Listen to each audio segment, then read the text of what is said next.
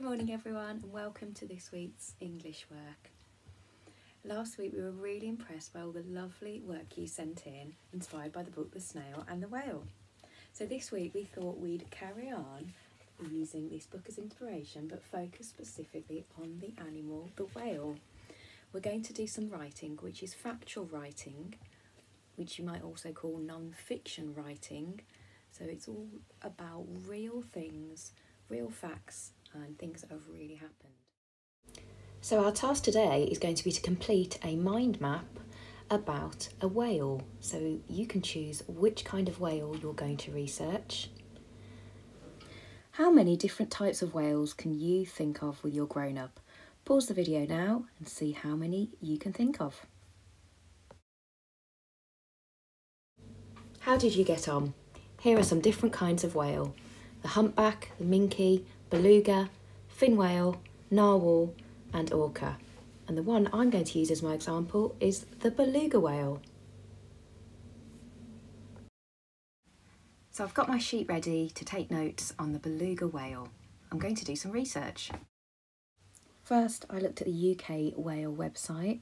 Lots of interesting information here. I found out that they can smile and eat fish. I found out that they live in the Arctic Ocean and they live in groups called pods. I also read here, you can see that they are mammals like we are and they're carnivores, so they eat meat and fish. Finally, I really liked this fact that a whale can turn its neck in all directions, unlike other whales, so that's an interesting fact. Finally, I looked at YouTube and found some more facts about beluga whales and watched a couple of videos. I think it's time now for me to write up those notes onto my note sheet. So here's my mind map all ready to go, and I've organised it with some headings so that I can put the information that I read on the internet into different areas. So the first heading says, what are whales? And I've got, where do they live? What do they do? What do they look like? And space for any other facts. So pause the video now and tell your grown-up what I need to remember to include in my writing. Did you remember all the things we need to include? Capital letters, clear finger spaces, sounding out really carefully, nice neat handwriting, and full stops when we're writing in full sentences. But we're actually just going to be writing notes, so they're just going to be short phrases today.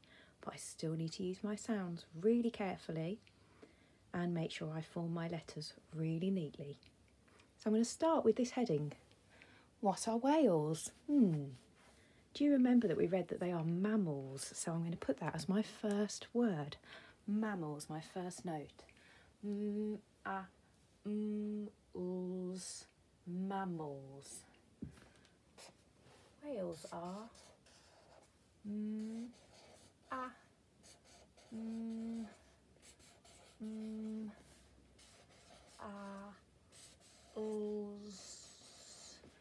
mammals. Yes, whales are mammals. And let's see, what shall we go on to next? Let's go on to, where do they live? Do you remember where they live? These beluga whales, they live in the Arctic Ocean. Arctic Ocean.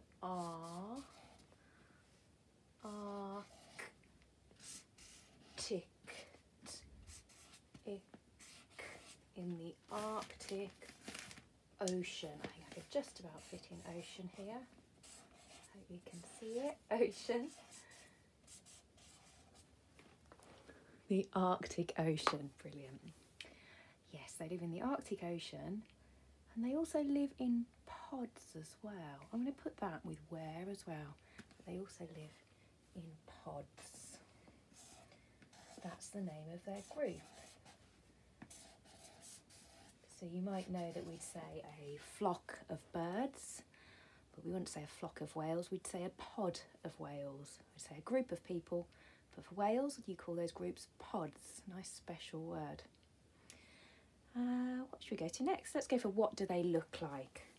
What do they look like? Well, They're white, aren't they? I've had a go at drawing one here. They're white and kind of grey-blue, and they are the smallest of all the whales as well. They're quite small and they're white and they've got that big forehead.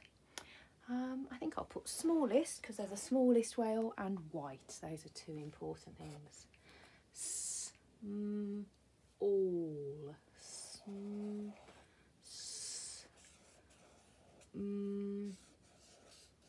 All. Smallest. They're the smallest of the whales. The smallest. And they are white. White. White. Oh, I think there's a split digraph in here. A silent H. I, made by the I split E.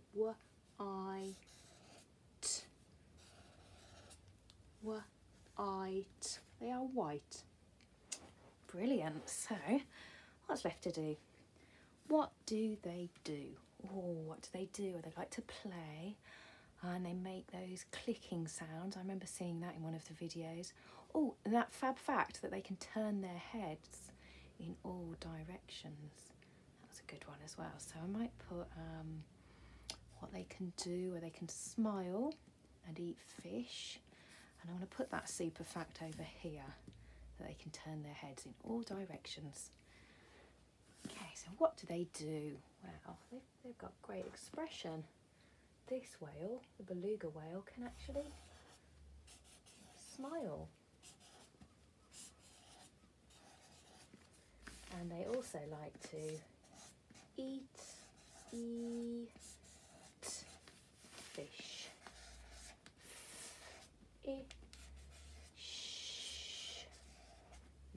I like to eat fish too. Lovely.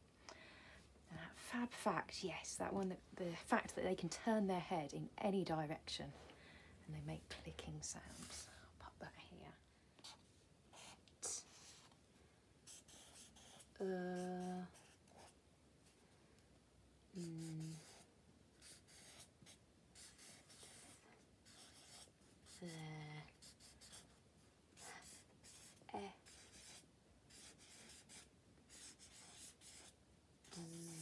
Heads, they can turn their heads, and oh yes, they make those clicking sounds. K,